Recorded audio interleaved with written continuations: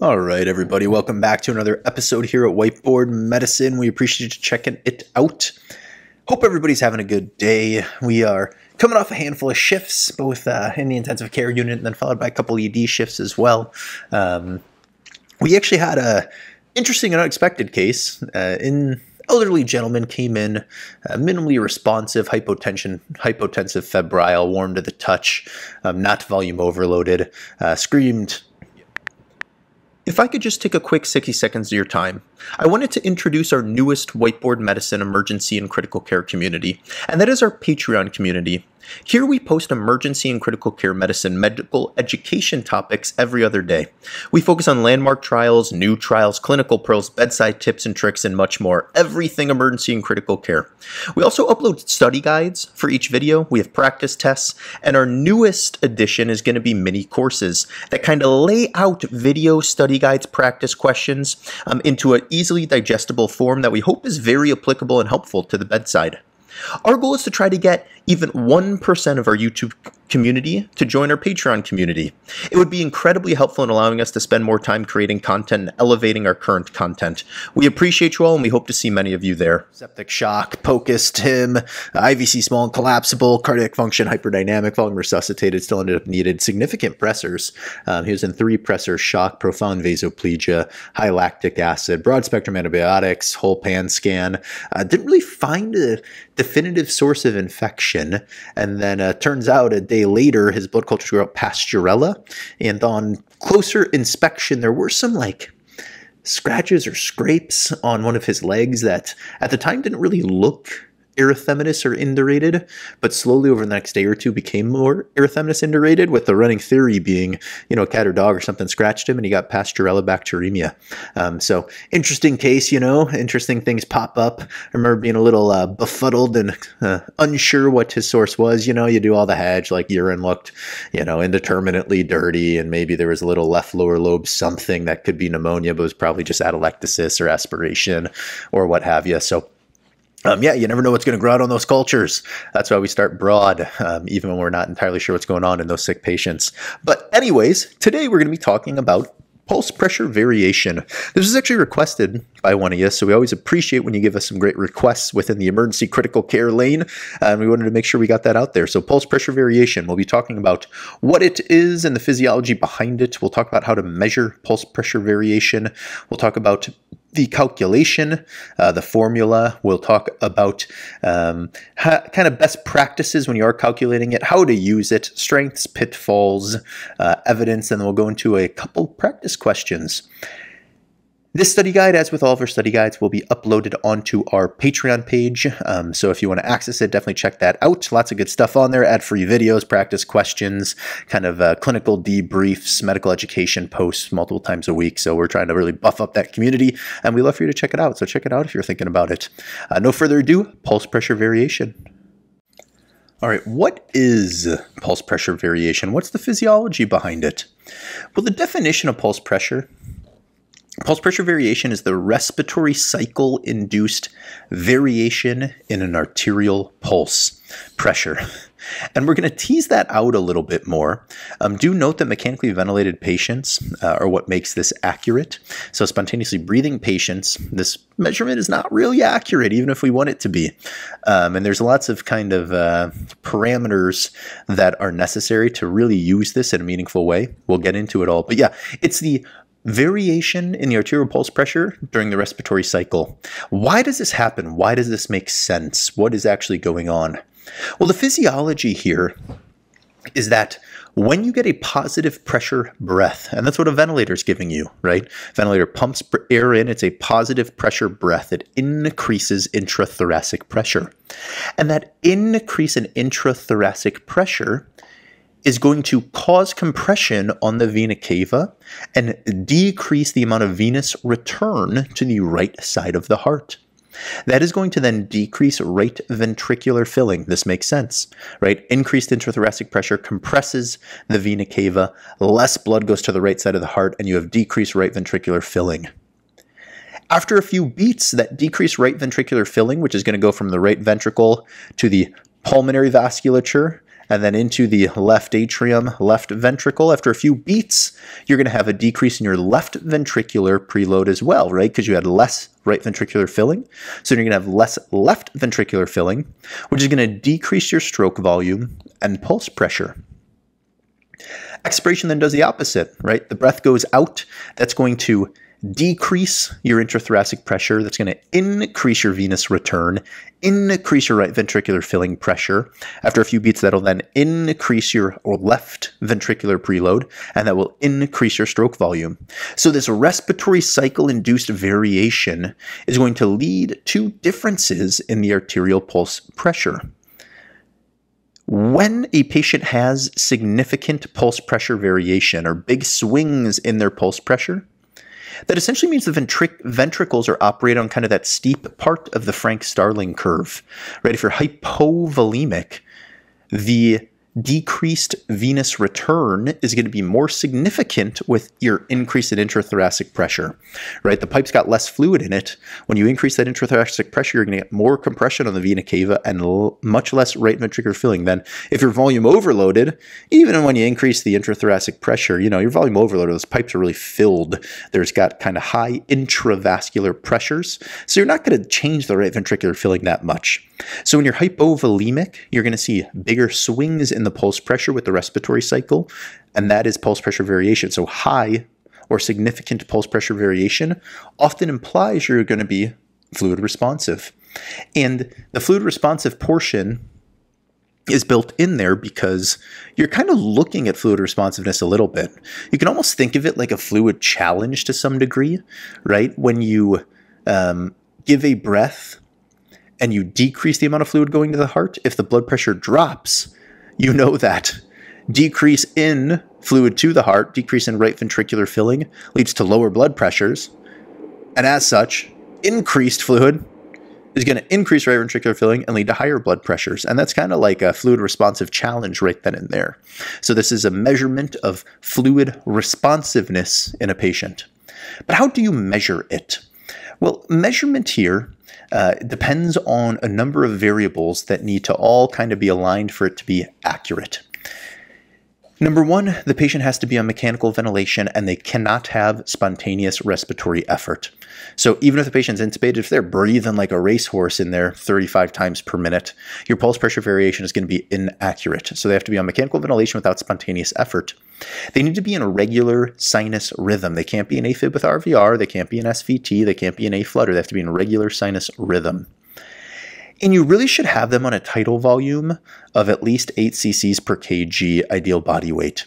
We don't do this a lot, right? We kind of target 6 cc's per kg, somewhere in the 6 to 8 range. And this is not necessarily a magic number. If they're on 7 cc's per kg, you probably can still do pulse pressure variation. But if they're on 5 or 6 or very low tidal volumes, you might not be able to get an accurate measure. And we'll talk about this thing called the tidal volume challenge, which essentially is if you think their lungs can tolerate it, you can increase the tidal volume just for, you know, a handful of heartbeats to look at the pulse pressure variation, and then go back down on the tidal volume. And then just normal things, right? They have to have a closed chest. If they have an open chest, you're not actually building up intrathoracic pressure. They have to be stable. They have to have adequate vent settings. You have to have a good arterial line tracing because you're looking at the arterial line to do this. So lots of kind of caveats to accuracy. And there's more than this. This is just kind of the beginning number. So controlled ventilation, no spontaneous effort, regular rhythm, around 8 cc's per kg at tidal volume, and then closed chest. How do we actually calculate it? We've decided they fit all those criteria. Let's calculate it. Well, what we actually need to do is we need to look at the arterial waveform, and we need to look at the pulse pressure max and the pulse pressure min, okay?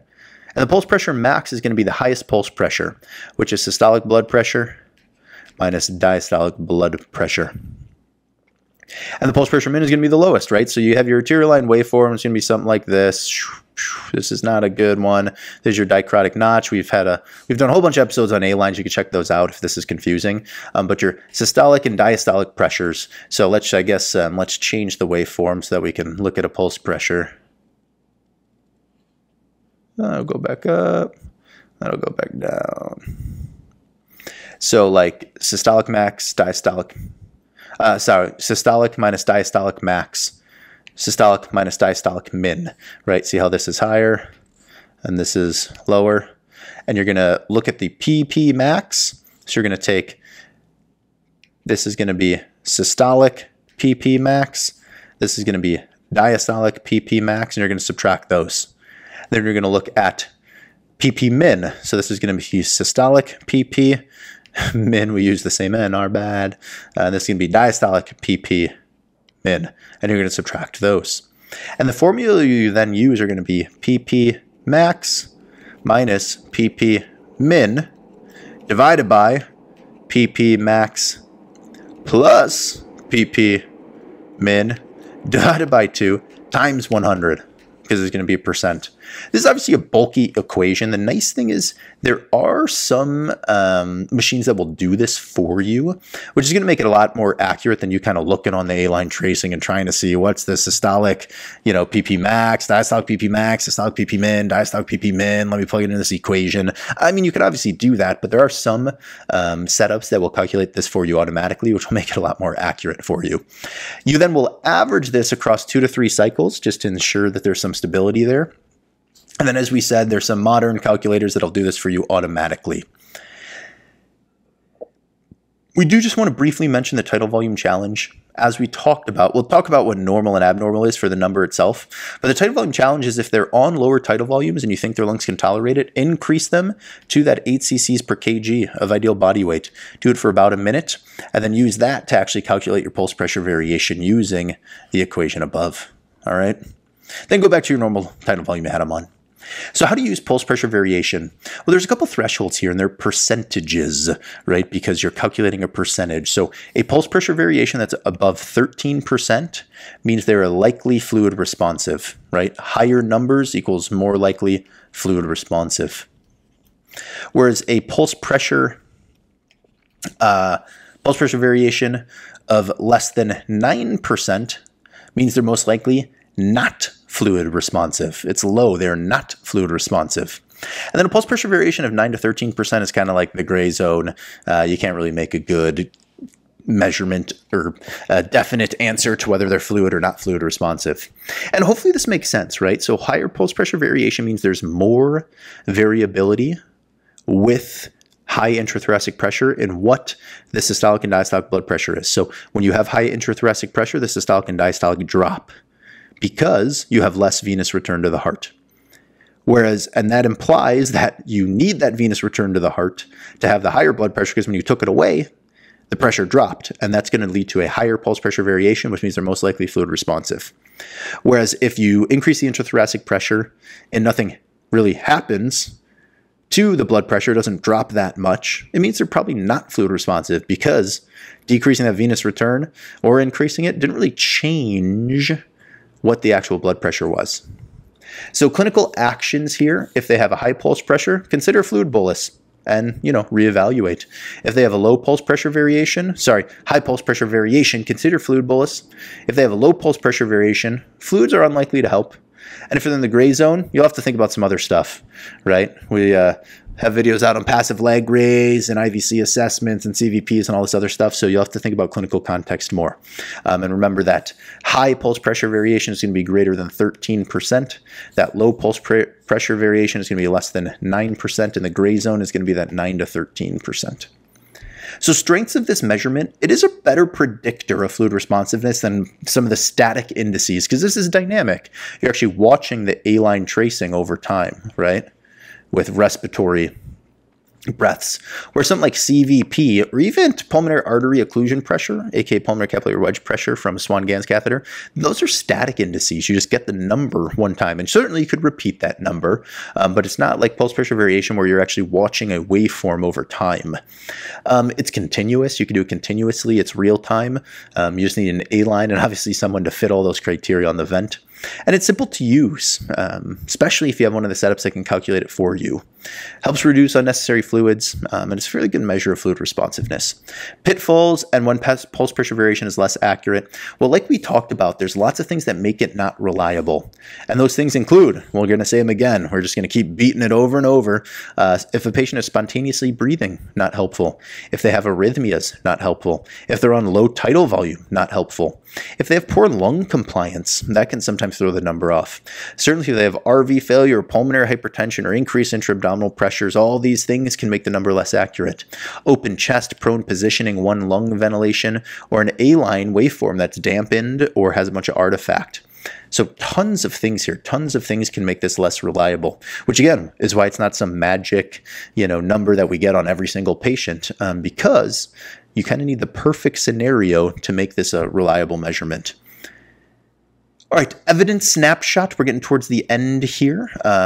So the studies that have looked at this have been a handful, right? There's been some meta-analyses that have looked at pulse pressure variation, also stroke volume variation, but for this episode we're talking about pulse pressure variation, and they have found that they outperform those static indices in predicting fluid responsiveness, right? That CVP, that pulmonary capillary wedge pressure, those types of things.